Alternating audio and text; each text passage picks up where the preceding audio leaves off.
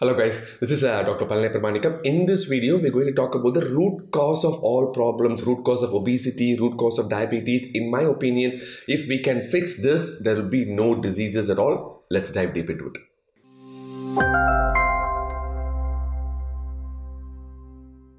If you think you got anything out of this video, please don't subscribe. Please consider donation to our non-profit organization called Aishwaryam Trust. We run this in Madurai for hospice patients where they have only 6 months to live. We provide 24/7 free medical care, food, shelter, free of cost. You can also donate to Vanna Malagal Foundation, which is a 501c3 organization here in US, so that your donations are tax deductible. So as a gastroenterologist, I can clearly tell you that the root cause of all the problems is the bacteria that is prevalent all over your intestine, right from your oral cavity all the way to your colon. These are all tiny little microorganisms which plays a major role in how you look, how you think, what you eat. Studies are showing that your immunity level might be dependent on this gut bacteria as well. The way that how you respond to a pandemic like COVID, the way that how you respond to a viral infection, a bacterial infection, everything will be dependent upon these bacteria called gut bacteria. More importantly, I'm here to tell you that this is the main reason for your belly fat, for your obesity, for your diabetes, for your sugar cravings. If your gut has more bad bacteria, they thrive and form a city called obesity. If your gut bacteria is bad, it creates signals, influences your brain to make you think that you are hungry, crave for foods that you usually don't,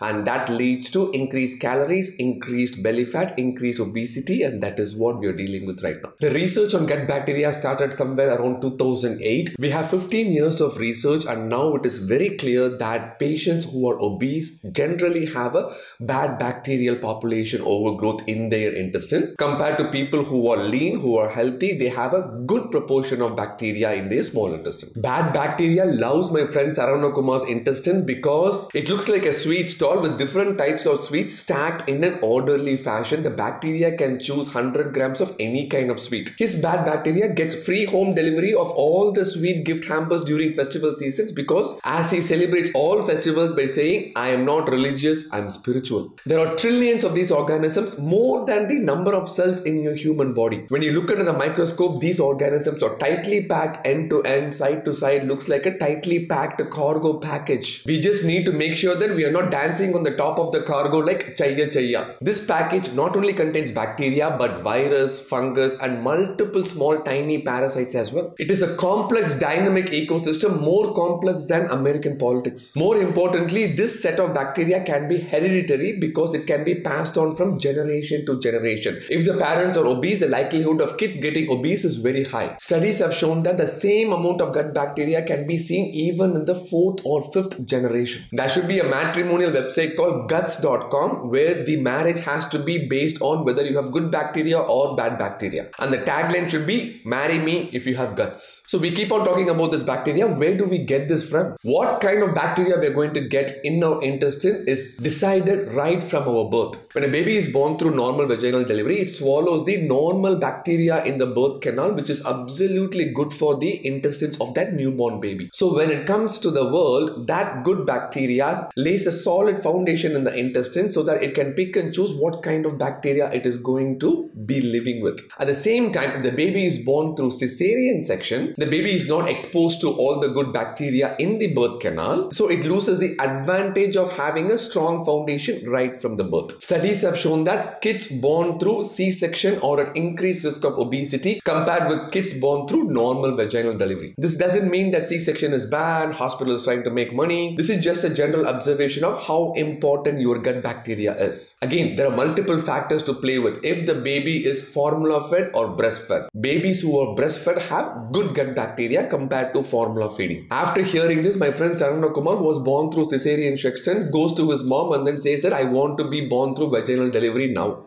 He is 40 years old. Again, there is no one factor, there is multiple factors involved, including if you have pets like dogs or cats in your household when you are growing up, because you are getting exposed to that different set of microbiomes, which might be very good for you as well. Studies have shown that babies who have had multiple caregivers and not just with mom and dad, they have better variety of gut bacteria compared to the baby raised by just parents alone. I have a feeling that it might be a reason why kids are more immune when they grow up in India compared to kids when they grow up here in US because the number of caregivers is low. Another interesting finding is that if a kid has not received any antibiotics during the first year of life, their gut bacteria is so strong compared to kids who have received antibiotics. Logistically speaking, antibiotics must have killed both good and bad bacteria in the gut, which will take some time to repopulate again. So summarizing the research so far, if the kid is born through cesarean section, if the kid is being formula fed, if the kid is getting treated with antibiotics in the first year of life, the amount of good bacteria in their intestine is much lower than the other group. This emphasizes the importance of how good the gut bacteria should be. If Romans knew this concept, they would have renamed Julius Caesar as Julius Normal. And the development of good bacteria doesn't stop within the first year of life. The foundation is laid during the first year, but multiple factors determine what kind of bacteria you have in your intestine based on your dietary and lifestyle changes. The reason that the strong foundation is very important because good bacteria in your intestine create something called mucus, which lines up the intestine, and they're closely and tightly packed so that bad bacteria doesn't enter into the intestine. The main problem happens when this tightly packed mucus junctions are disturbed and when there is an opening, and through that opening bad bacteria sneaks in, similar to a bad political guy sneaking into a good political party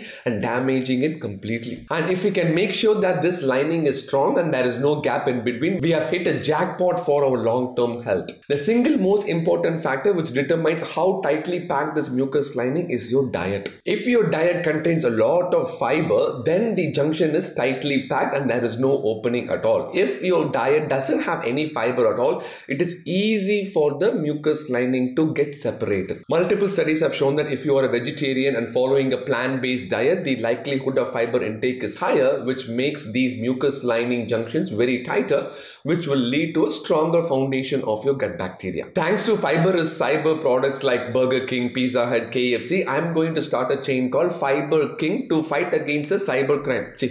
Fiber crime. This is not something new to us. We are in accordance with our ancestors. In a study about hunter-gatherers in Africa, only one of the 20 hunts were successful, which means 90% of their diet are vegetarian based on fruits and plants. They mainly rely on plant sources of calories like fruits, berry and honey. Of course, when the hunt is successful, they are eating animal-based diet, but that is not higher than the plant-based diet. It is completely different now. Even if a dove accidentally sits on our window, we catch it and make a soup out of it. These days, the success rate of a hunt is 20 out of 20. If you calculate the fiber intake of these hunter-gatherers, it is more than 100 grams of fiber per day. If you look at their long-term health, the number of patients with obesity or heart disease is almost zero. The reason is that the complex fibers from these plant-based diet releases short-chain fatty acids called butyrate, which makes the mucus connections very stronger and tighter. Short-chain fatty acids are like the Indian movie director who just takes family-based movies uniting everybody together. I told my friend Sarana Kumar that nuts are a wonderful source of fiber and he starts eating 10 nuts per day but still obese because his favorite nut is donut. So does it mean that you shouldn't eat non-vegetarian diet at all? Absolutely not, because non-vegetarian diet will give you good quality source of protein. The problem is it doesn't increase the good bacteria and also it doesn't decrease the bad bacteria in the intestine. And usually when you include meat in your diet, the fiber content goes down. You can see that clearly in a buffet line. Nobody is standing in the vegetarian line anymore. Everybody is attracted towards the mutton gravy in the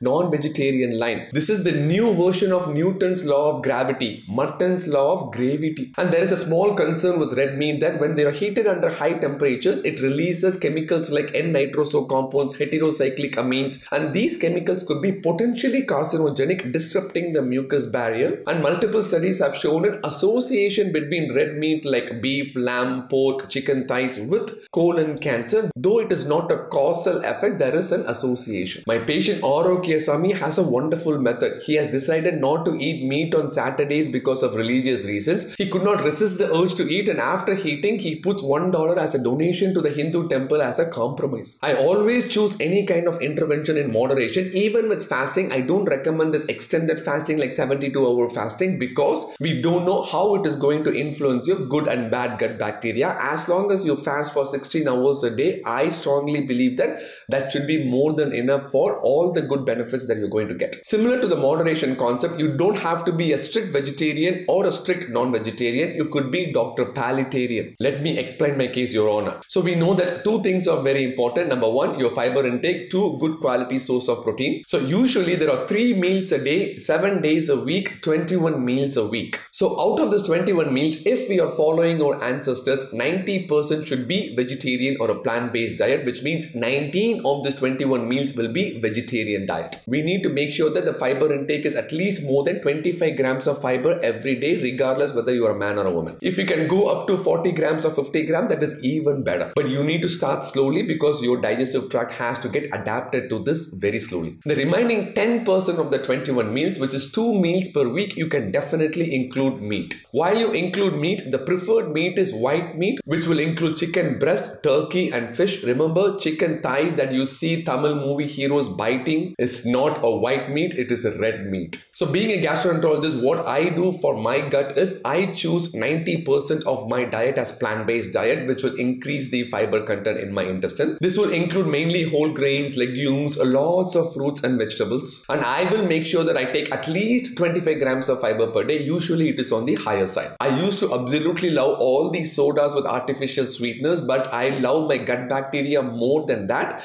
I absolutely avoid any kind of artificial sweetness. And I try to limit my antibiotic usage as much as possible. Again, once in a while consuming these products is absolutely okay, but it cannot be on a daily basis, weekly basis, or more frequently. My friend Saravakumar started following this method. He is looking forward to those 2 meals per week where he can include meat with so much anticipation. When he is ready, all the birds and animals are so scared to even come out. They better hide behind the vegetable section because that's the only place that he will not search. Again, summarizing your Dr. Paletarian method, 90% of your meals, which is 19 out of 21 meals per week, can be plant-based.